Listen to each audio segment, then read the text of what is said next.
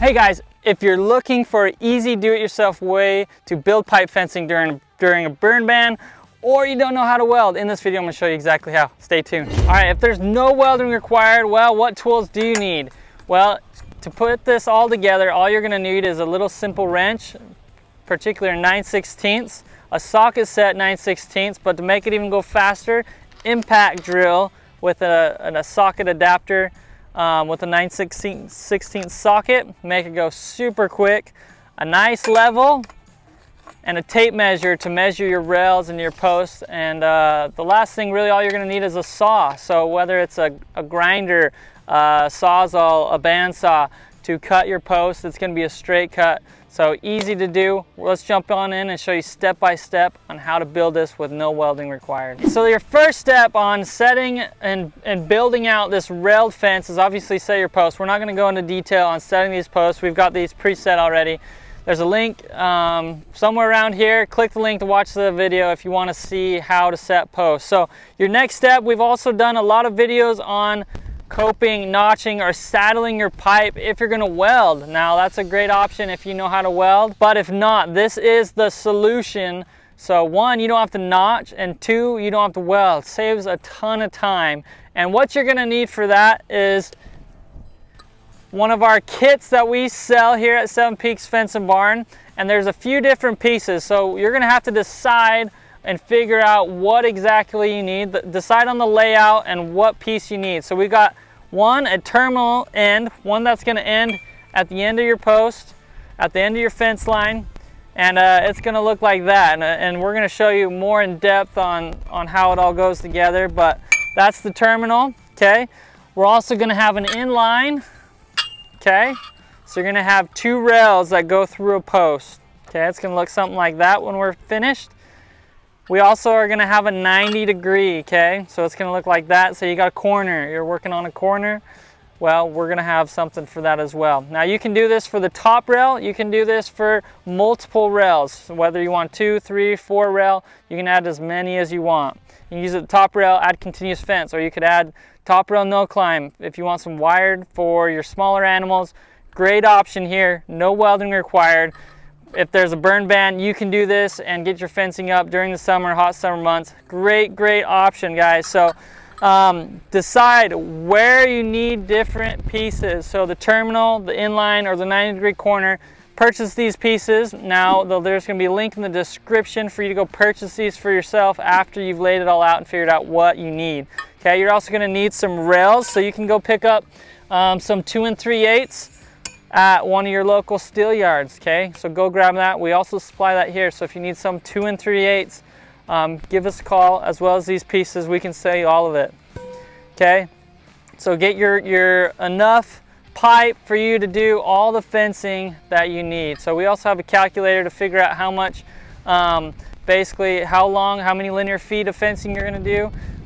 If not, just pull out a roll-in tape measure and measure it, and we'll be able to help you out with exactly what you need. The next step, we're going to have to measure in between each post.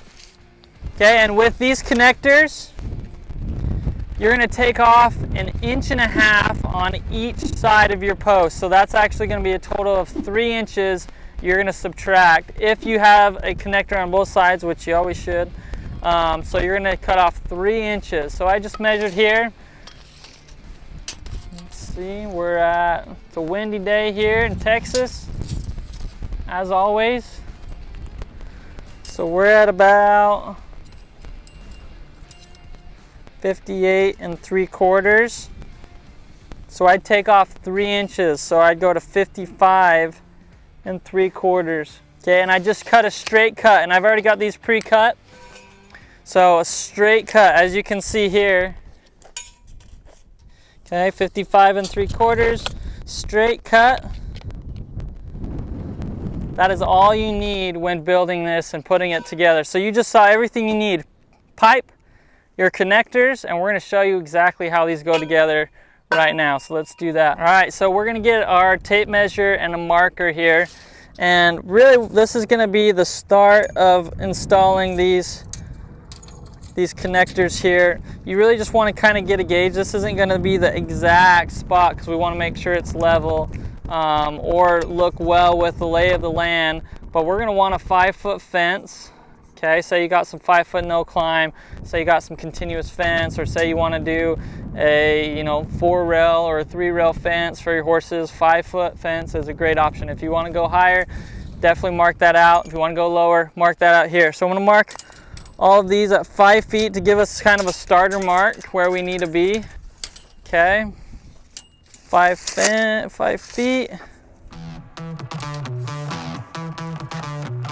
All right, now the reason why you want to have a mark is really you need to have these bands. So you got, what comes with each of these kits is a band, carriage bolt, and your nut. So you got 2 nuts on each side, and then you're also going to have 1 more nut for the final. We'll show you how that goes.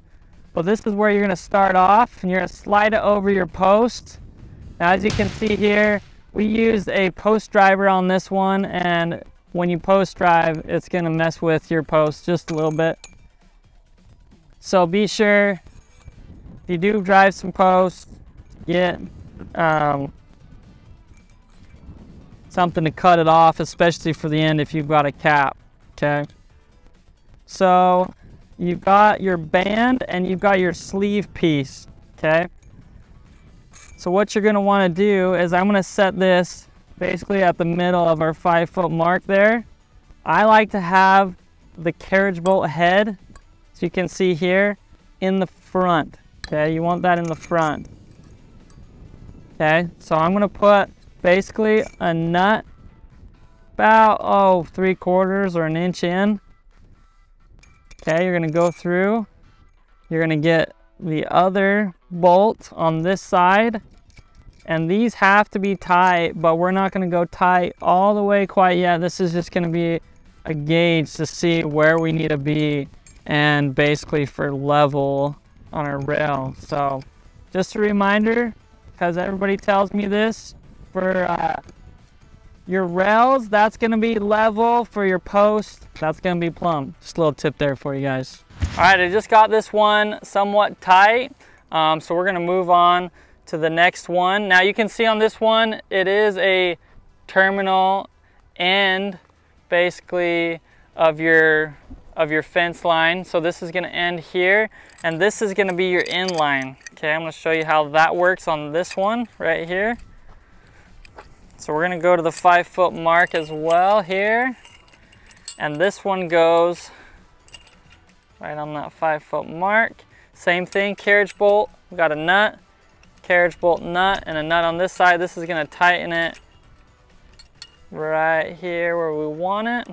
But before we go any further, we're gonna put the post on, or the rail, excuse me, and we're gonna see if it is level and see if it's where we want it. Because if it's not, we're gonna have to adjust these down. So you have to basically adjust these where you want them without your sleeve on and the rail on, which you want to make sure you've got where you want it before you go too far and get it all the way tight. All right, we got our terminal end, it's tight, it's on there. We got our inline band tight at 5 feet. Okay, so now you've got your 2 sleeve pieces. Okay, so you can see here they've got little slits. They're gonna slide over your carriage bolt on both ends, and it's gonna slide over your pipe. So right here, you're gonna see this. This is our piece we cut that was 3 inches short. And you'll see right here, the reason 3 foot, or 3 inches, excuse me, not 3 feet, it fits right in here perfectly. You see that? If it was any further, you wouldn't be able to get in here, and it would be really hard to put this fence, this rail on. So you're gonna slide it over your piece and slide it over the carriage bolt, and you're gonna slide it over on this end as well, okay? And it's gonna actually hold itself, see that? Now what I wanna do is make sure this is where I want it, okay? So this is what we're gonna use the level for. And if you see that, that's pretty dang level right there. All right, so now we got it level and where we want it. Now it always doesn't have to be level. Say your ground just has a lot of hills and unlevel ground. Follow the lay of the ground, and that's gonna help you, especially when you're doing wired fencing Your wire's always going to be 5 feet, so you're going to want your fence always 5 feet. So it's going to depend on the project, but once you got it level, you're going to take this rail back off,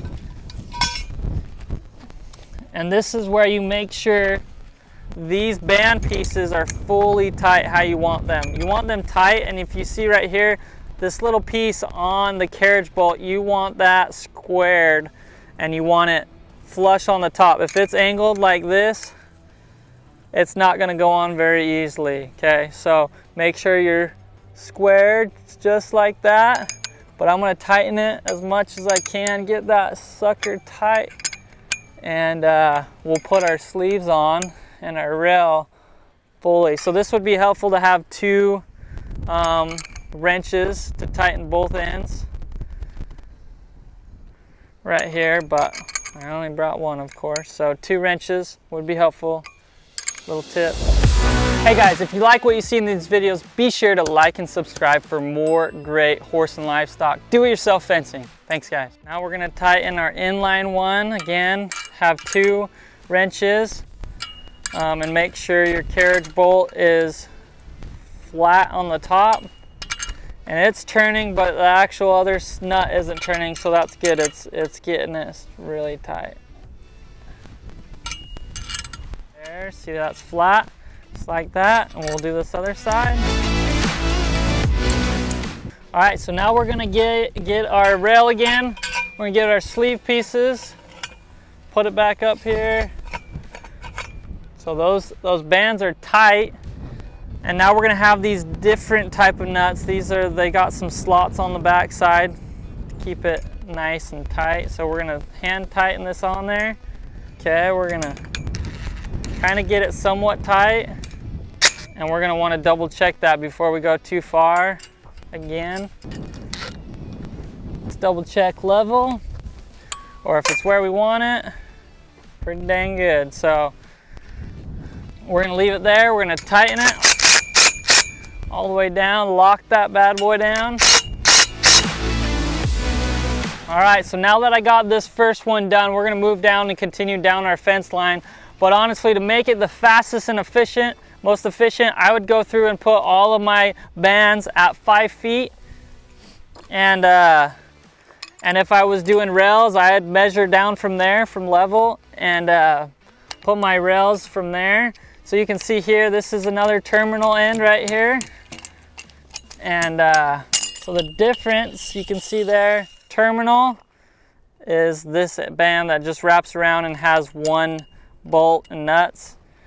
This one over here, it comes all the way around and has nuts and bolts on both sides. That's going to be our inline. We're going to show you a 90 degree here shortly, but we're right here at 5 feet. We're going to get this one on. All right, we just got our band over here put on, and I got the sleeve piece on. We got our other sleeve piece onto the other band, and that's going to line up real nice with the other rail because it's matched up here. So that's going to be perfect. Now we obviously want to keep going down the line level, so we're going to see where we're at. We're quite a bit lower here because I think we dip in the ground over here, so we're going to need to lift that up, a good inch or so. So I'm going to lift that up. So that's where you need to check it and make sure that if you do need to, before you get this band too tight, so you can loosen it up and move it as much as you need. All right, now that I just adjusted it up on this side, we're pretty dang level. Now we're going to get our last nut on the outside. We're going to tighten that bad boy on there. And man, let's see. Not too bad. All right guys, we just showed you 3 posts and 2 different options, our inline and our terminal, the end connector. Now we're going to show you the 90 degree. And if you don't need the 90 degree, keep going. Keep adding as many of these as you need. You can go as much as you want, as many rails, as far as you want using these connectors. Super easy. These literally take us like a minute each or less. They're super fast, But let's show you the 90 real quick and how that one works. 90 degree, you're gonna need this band that obviously has, it's the terminal end with the welded other piece. That's gonna come with your carriage bolt and nut here. So what you're gonna do, we're gonna go to our 5-foot mark here, and you can see again here, you go about halfway with your nut, your carriage bolt on your nut. And then same thing here, we're gonna go about halfway.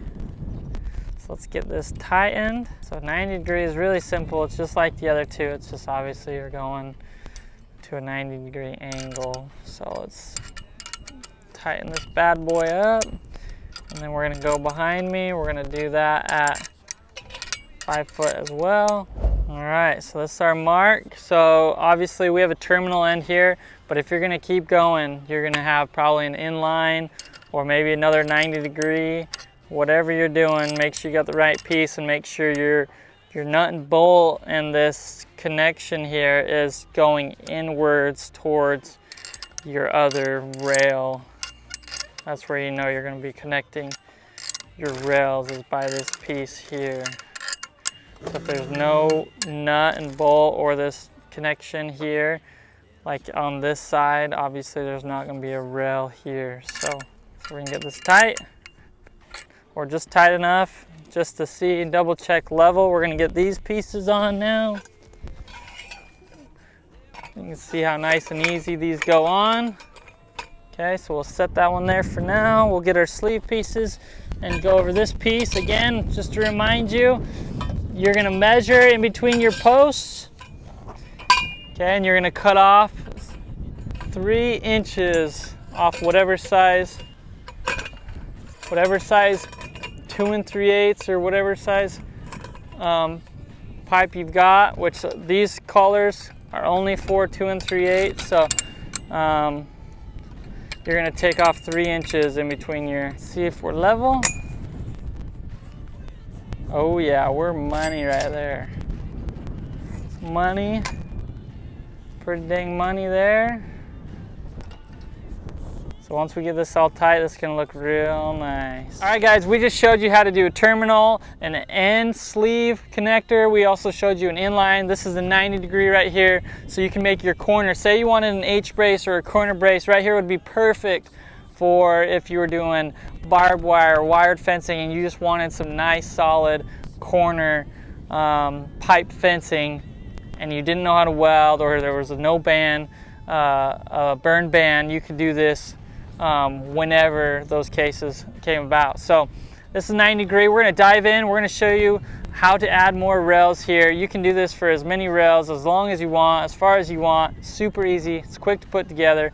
But let's show you exactly what a few additional rails looks like. It's turning out really slick, so stay tuned for that. All right, we're gonna do a 3-rail fence right here. Now, to get started, you're gonna need to put all the bands on here at once, or if not all at once, you need to start with the bottom one first, okay? That's gonna make it the easiest, because if you have the top rail on, to get these over and to the bottom where you need it, you're starting off with like 1 inch and have to go 2 3/8. It'll really expand this out, which is doable, but it's going to be easier when you start from the bottom. Okay, now I already have my mark of exactly level of how I want it. So I've marked out where my 3 rails are. If I'm breaking it in between 5 feet, I'm somewhere in between 20 inches per rail. So that's where I'm going to be at. Depending on how many rails you're going to do, it all just depends, and the layout and how you want it, but that's how I'm going to do it right now. So I just got, now I said you had to have all of these on or start from the bottom. So if you can see here, I put them all on and I started with the top. Top is where I wanted to figure out the right height and the level. And then I came down to my second one. I went down 20 inches here. Like I said, everybody's height and rail distance between rails is going to be different. So this is going to be for a 3 rail. So I just went with 20 inches. We'll see how it turns out. It should look pretty nice. But again, you want to start with the nut basically halfway through your carriage bolt. or about an inch or so, and you're going to put your second nut on, and then you're going to want to get this tight.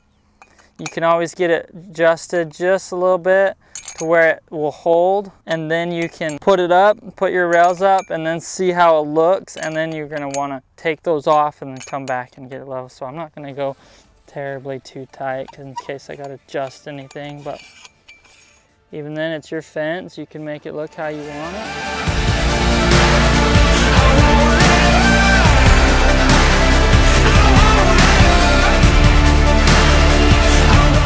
You can see here we just finished our 3-rail. Literally took us about 10-15 minutes, if that, not long at all. The hardest part probably was getting these bands lined up in the right spot and tightened, and then literally you measure in between your posts, get that measurement, cut your rail 3 inches shorter, throw the sleeves on, throw them over your nuts and bolts, and you've got a 3-railed fence. Once it's all tight, it's super sturdy. I am really impressed at this hardware. I'm super excited that I found this. Hopefully it can help one of you guys out on your next fencing project, especially during a burn ban. If you need to build fence during a burn ban, or you just don't want to learn how to weld, this hardware is going to save you from both of those things. So great for H-braces, great for doing a top rail, adding no climb. You can add do a top rail, add continuous fence, wire, barbed wire, a corner. Say you need to do a corner post with your barbed wire. So many options here, guys, that you can use this hardware for. So thank you guys so much for watching. Stay tuned for our next video where we will show you some more tips on do-it-yourself fencing for horses and livestock. So thank you guys. See you on the next one.